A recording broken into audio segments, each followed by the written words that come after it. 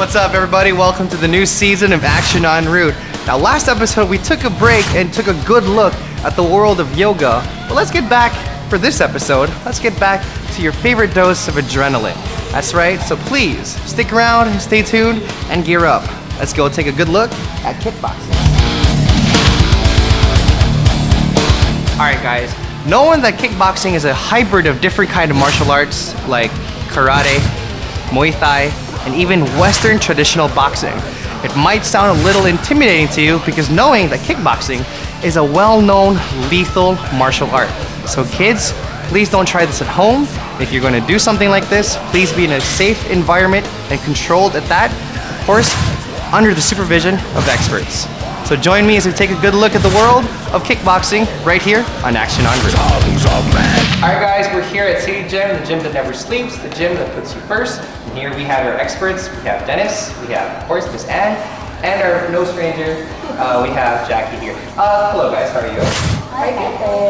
Please tell us more about kickboxing. How did the big boom come here in Cebu, and how did it really flourish here in Cebu?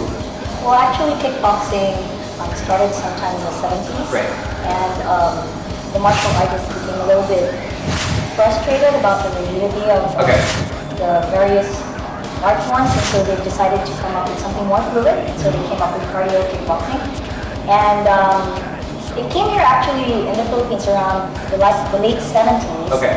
But really boomed when Billy Banks came during the 90s. Oh, right. And so everybody was into celebrity artist. Yes. Okay. Since this program is designed for everybody, Right. to give an option either to do the high intensity or low intensity. All right. When you mean by high intensity or low intensity, does that mean like in terms of how much energy you exert? Yes, definitely. When you say high intensity workout, then it means there's greater demand for the heart. Okay. And so high intensity workout can require jumping, sprinting. Right. And so just basically more vigorous movements. Right, okay. And cardio kickboxing. This is for high intensity. This would be high intensity. Okay. Like the kicks are higher, the sprints are longer, and so. Does a session how long would a session normally take? If it's going to be like. Well, normally it takes for about an hour. Oh wow. It would be a very intense workout. It's pretty much all like. That burns an enormous amount of calories that works your entire body, your arms and legs, and especially more your core. Right, exactly. So like not only would you burn more energy, you actually burn the calories while you're doing You it. expend a lot of energy, and Right. therefore you burn a lot of calories. That's pretty cool. I'm kind of curious about this one too.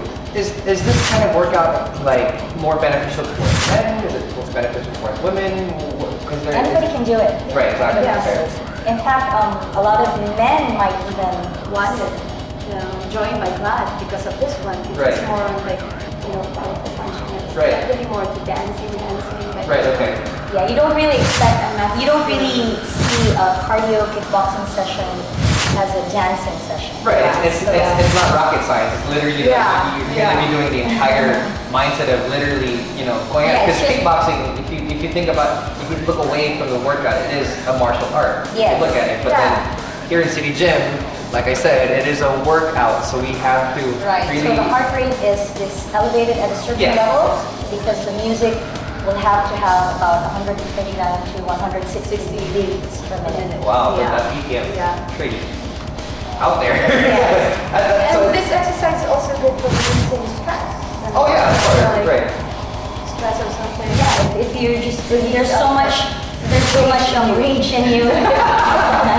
Right. Okay. So I guess where it comes into play here with the word stress, and then with kickboxing, if you read with the word stress, I guess it's safe to say that if you really love doing cardiovascular activities, an hour can feel like 5 minutes. And when you mentioned like an hour.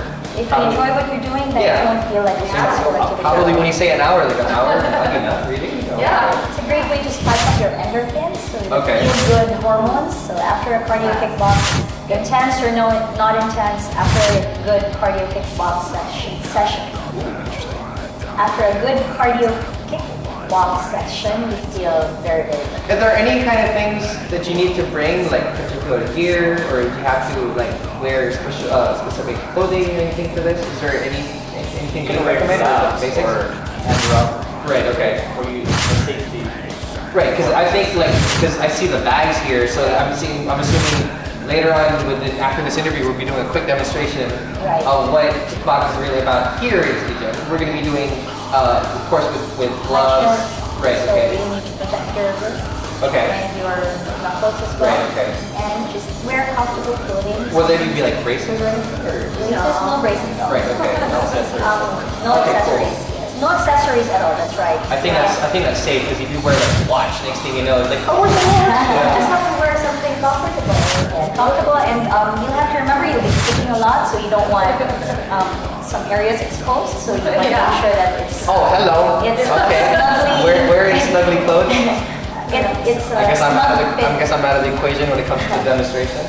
snug fitting clothes. Right, okay. Clothes that breathe. Right, okay. Make you comfortable and that allow your skin to. I already said it. Clothes that make Yeah. So you need to put on. Well, if you'd be using bags, then definitely you'll need to wear wraps. Right, okay. Protect your wrists and your knuckles. Also, sometimes you can wear also gloves. Yes, you can. Oh, okay. If it's not durable enough for you, if it's that high intensity, you wear at least like decent gloves. Yeah. Right, you okay. need to cushion the blow. There you go. Right. I think And that's then you safe. wear clothing that allows your skin to breathe, and you have to remember that you'll be kicking a lot. So at least wearing something that's comfortable for you, but it actually fits for the Right. Right. So Okay. it's not fitting bottom, just to make sure that you don't expose areas that you don't Yeah. So a want. barong and a thong out of the question. All right. Okay. So in terms of like safety gear, that's pretty much about it. One last question: if there is one particular kind of workout that you would recommend for anybody, I'm sure we will be having a quick demonstration, or we should be go straight at it. Yes. All right. Let's go. Front kick, a jab with the heel of the foot that can be done with either leg. Stand with the right foot forward and fists by the face in fighting stance. Shift the weight to the left foot. Bring the right knee up to the chest, foot flexed, heel close to the bum. Keep the fists up and kick straight out from the hip as if you were punching with your heel. Retract immediately and return to fighting stance. A low kick would mean hitting the knee. A mid kick would mean hitting the groin. And a high kick would mean hitting the chest. Quick tip, you can picture slamming a door with a foot. Next, standing side kick. Targets the inner thighs, the glutes, or the bum, the quadriceps, the front of the thighs, and the outer hips. With the feet hip-width apart and hands in fighting stance. With the feet hip-width apart and hands in fighting stance. Slowly lift the left knee, raise it at hip level, keep the heel close to the bum, flex the foot and kick the leg to the side at hip height. Return to fighting stance. Jab targets the face. It's a type of punch used in martial arts. While in fighting stance, the lead fist is thrown straight ahead and the arm is fully extended. It's an overhand punch, and at the moment of impact, the pronated fist is generally held in a horizontal orientation with the palm facing the ground, straight or cross. Punch usually thrown with the dominant hand. The instant an opponent leads with his opposite hand, the blow crosses over the leading arm, hence the name cross. And straight. And hook.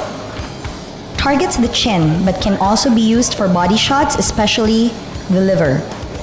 It's a punch in boxing, performed by turning the core muscles and back, thereby swinging the arm, which is bent at an angle near or at 90 degrees, in a horizontal arc into the opponent. The hook is a powerful punch with knockout power. Your name is Rainbow.